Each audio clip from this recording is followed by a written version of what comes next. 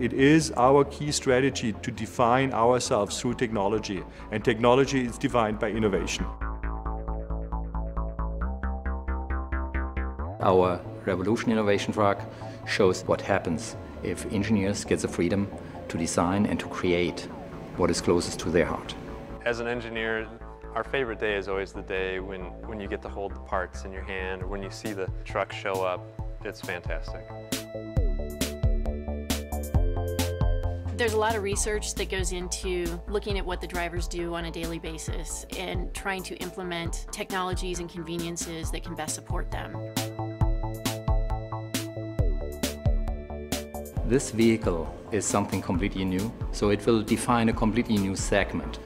My role in Innovation Truck 2 was the overall program manager. We noticed that there was a shift towards more and more day cabs, so we took a look at what the market had available today, both in day cabs and sleeper cabs, and then we had this concept of creating something in between that would really give us flexibility. I was the lead engineer for the cab interior, the cab structure, and also the integration of the electronics. One of the key parts of the Revolution truck is the fact that it's optimized around a single driver. And so one of the first things we did is we said, do we need a passenger side door? Not really. There's a cargo hatch on the passenger side, but there's not a typical door. Once you think about a vehicle only having one person in it, you can kind of open up your thoughts about what that truck is going to look like.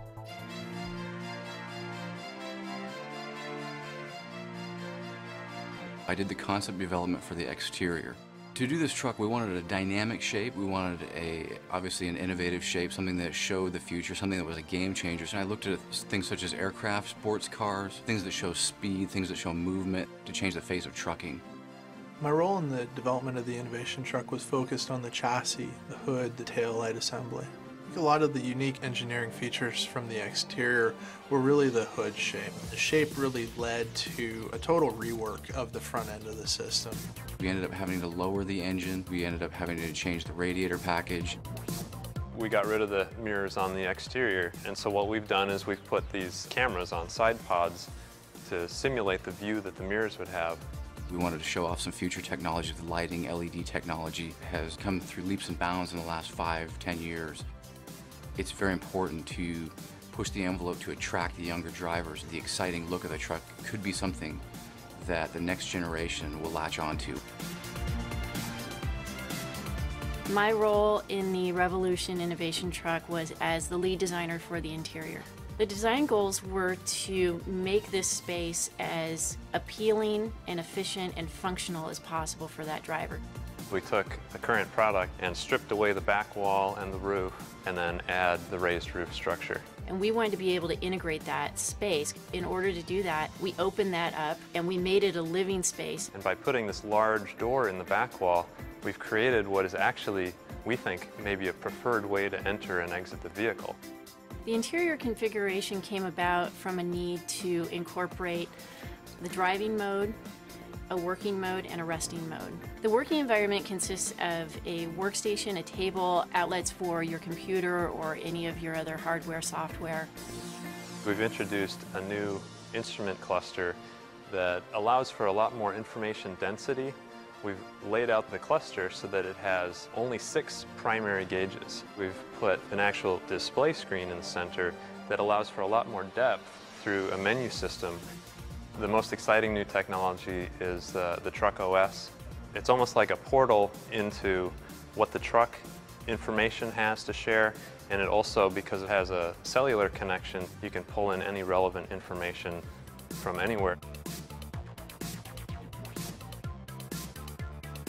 Some of the lightweight components that are part of the chassis are the frame rail.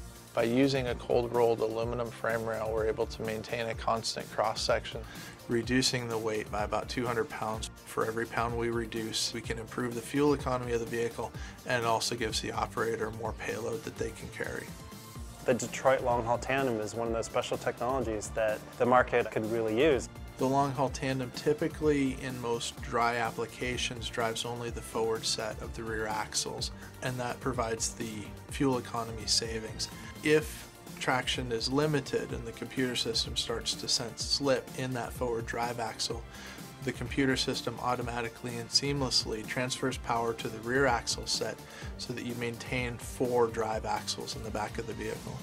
The split cooling system came out of a desire to separate the engine cooling needs from the air conditioner cooling needs. By removing the AC condenser requirements from that system, the engine fan could focus only on cooling the radiator and the CAC.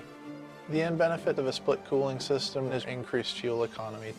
This Revolution Innovation Truck is a great example of a flash of innovation that we took and made something work out of it. I mean, this is a fully functional truck. It's not just a demonstration vehicle.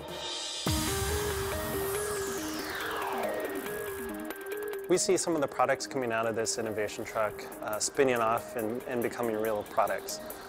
Just the idea of having a crossover cab, I think you will see in the future. The instrument cluster or the Detroit long haul tandem, they're really special features. We are interested in getting customer feedback. We are today clearly the leader in innovation and technology, and to stay ahead, to keep this position, you have to permanently invest in staying ahead.